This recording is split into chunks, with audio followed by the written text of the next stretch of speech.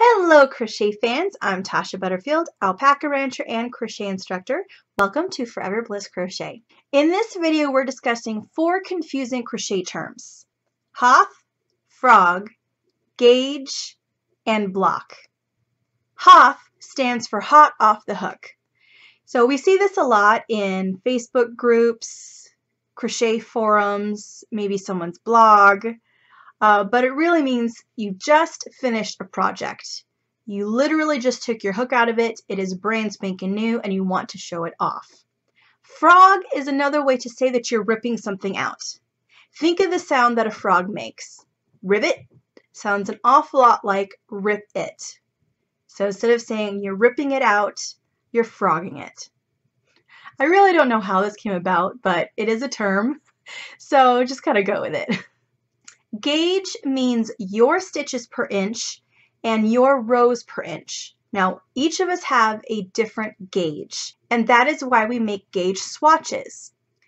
When we're making a pattern that is supposed to be a specific size, we want to make sure that our gauge matches the pattern designers. I actually have a video about this topic. I'll put a link to it up in the corner and also down in the description box below. So you can go check that out, learn how to make gauge swatches, how to adjust your stitches, and then I have a separate video on how to adjust your rows. Block. Block means that you are going to wet a crochet piece and then pin it as it dries. This can be done lightly with steam or heavily as dunking your whole crochet piece in water. This method is used far more in knitting than crochet, but there are times in crochet when it's very valuable. One thing is that you may have crochet pieces that you need to seam together. It is easier to get a nice clean seam when all of your crochet pieces don't curl and they're the actual size that they need to be. If you've made something lacy, blocking is fabulous for opening up all those lacy stitches. Blocking is also very useful for any pieces that you have finished but the edges are curling.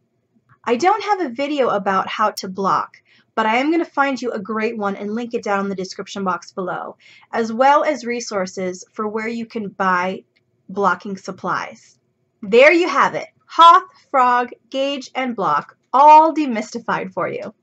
If you like this video, hit the like button down below, share it with your friends, and remember to subscribe to the channel. If you have suggestions for other video topics, leave them in the comments below. To receive my newsletter and know what videos are coming up next, or to get discounts on my upcoming online courses, you'll want to subscribe to my mailing list. The link for that is also down in the description box. I'll see you in the next video.